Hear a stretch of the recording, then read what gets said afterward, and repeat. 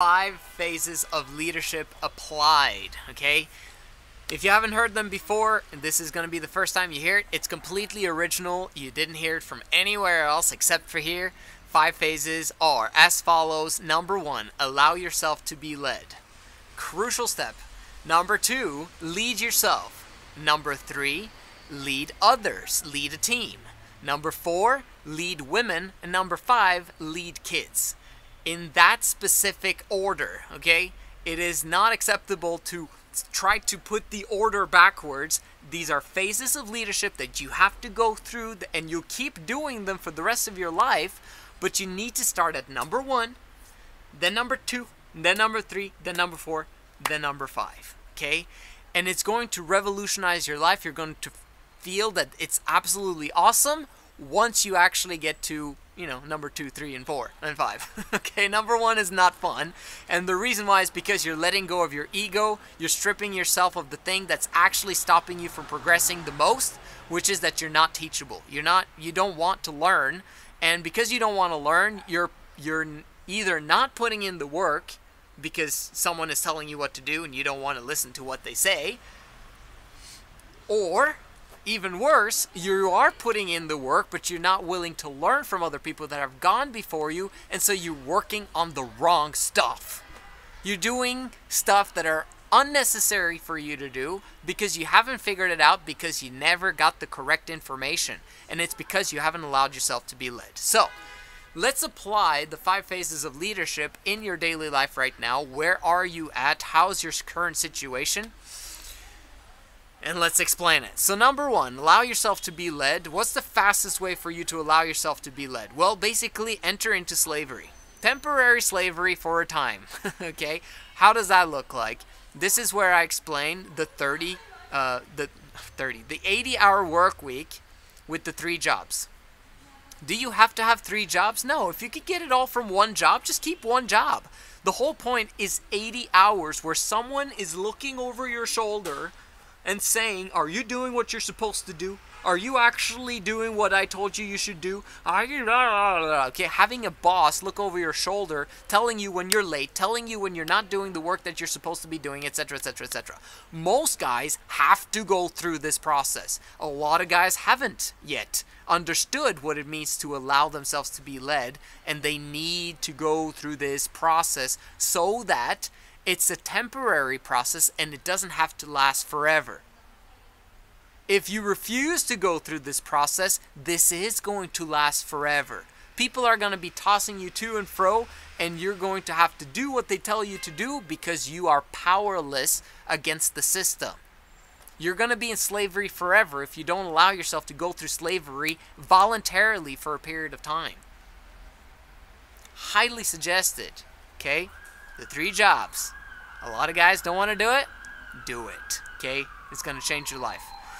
As you do so, your income increases, which is fantastic, but you don't have any time right now, right? Okay? So this is, and we don't want to keep the 3 jobs for a long period of time.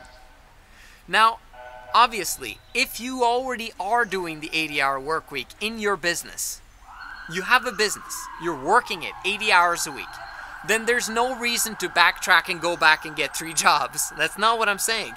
That is for the vast majority of people. 95 to 99% of guys are in the circumstance where they need to do the 80-hour work week in jobs. But if you already have a business, that doesn't apply to you. If you are able to put in the 80 hours in that business.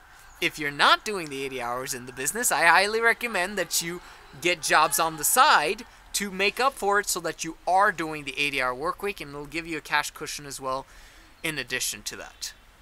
So, but if you are now doing 3 jobs and the 80-hour work week, what I suggest you do, you want to replace these jobs one at a time until they're gone with a side hustle that produces cash flow.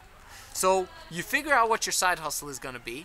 Sometimes people come to me and ask, what do you suggest that my side hustle to be? I help guys individually do that, to figure out their purpose, their passion, and the thing that they want to spend maybe the next 5 years doing and building and learning. Seriously, I got tons of different ideas that you could learn from. So, but you start a side hustle, the worst job gets replaced once you've replaced that income with the side hustle. Now you have more time to invest in the side hustle. The side hustle now pays more than the second job. You get rid of the second job, now you have more time and more money to invest in your side hustle again, until you only have your first job, which is the least worst job, and then your business, and now you try to double, so you have a triple the amount of money every month coming in than the job that you've got, right? So 1/3 should come from your full-time job. When you've got 2/3 coming from the business, it's time to sack your boss forever. You never are going to return to having a job ever again, because you literally managed to build a business from scratch on your own and build cash flow. You learn how to sell, you learn how to make your customer satisfied, you learn how to get clients to return to you, and you learn how to fix people's issues and to sell it, okay? I'm so proud of you, man. You now literally have crushed phase number 2 of leadership, because you led yourself out of those 3 jobs. I'm so proud of you, man. Well done. Okay, phase number 3 arrives. What is that? That is simply now beginning to replace yourself in your business. If you start doing that from the very beginning, I mean, that's even better. If you're able to actually hire people to actually do the jobs that are necessary for the system to work optimally without you being present, awesome, do that, okay? But it might take a little bit of time for you to develop those skills that it takes to lead a team. This is phase 3. It's a whole other phase on its own, because it's harder than allowing yourself to be led. It's harder than leading yourself. And this is basically leading people, and people sometimes are quite complex, and we've got to learn people skills, and we got to learn empathy, and we got to learn, you know, being there for them and training them, etc., etc., etc. Okay? That's leading a team. At some point, you will have managed to replace yourself in such a way that you're making good money while at the same time having full and utter control over your time. You should be making at least 10K a month at this point in US dollars and today's dollars in 2022, because we know inflation is going to keep making that number go higher. But 10K a month at least, maybe 20K would be better, okay? And you have at least 100K net worth, maybe even 200K net worth, okay? Because you want to get massive momentum before you move on to step number 4 or phase number 4. You did first 3 phases now. You replace yourself. Man, you feel pretty good about yourself at this point in time. It's time to attract the women. Now, on this channel, we explain specifically that monogamy sucks, okay? It actually is not optimal for ambitious men like us. And not only that, sleeping around is absolutely worse. If you don't believe me, watch Casual Sex is Russian Roulette for Women. It's on my channel. Just search it up. My video is the one that comes to the top on that one. Casual Sex is Russian Roulette for Women.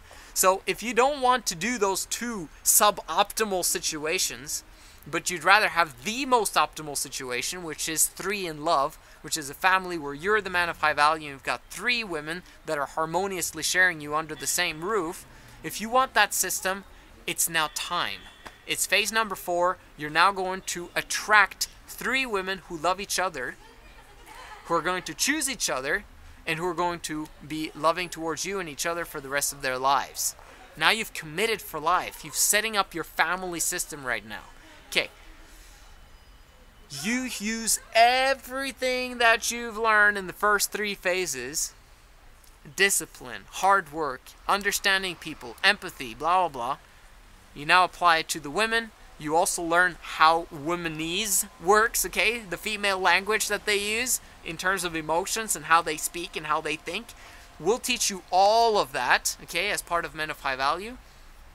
And as you move through this stage, it's going to take some time of voluntary celibacy while you're actually, you know, hanging out with these girls. And then once you commit for life with them, then that's when you can actually end the voluntary celibacy period of your life, which maybe was 12, 18, 24 months. Sometimes it might take 3 years, or who knows. And if that's what it takes, that's what it takes. But now you've passed it. You've come on to phase number 4. How long does it take before phase number 5, which is to have your own kids with these women? Bro, you need to make sure that this is set up correctly from the get-go, but over a period of time, if you've been with them for a long period of time, the women know they love each other and they've done that for multiple months. They're excited to be a family. Now, maybe is the right time to start a family properly in terms of actually adding kids to the mixture, which is a very risky thing to do. But, you know, as men of high value, we take educated risks, and when you know that this family is going to stick and you know, it's you guys, then you start that process, and it's the last and most important phase of your life because you're going to become a father. Can you believe that, bro? A father, okay? I'm the father of 3. It's insane. I've got huge responsibility, and I take it extremely seriously, and I highly suggest that you do that as well. Follow these 5 phases of leadership, and you're going to become masculine as hell. Okay? Masculinity is all about leadership, but you have to do them in order. And you start with number 1, 3 jobs, do the 80-hour work week. I'm excited for you. Subscribe and like. See you guys in the next one.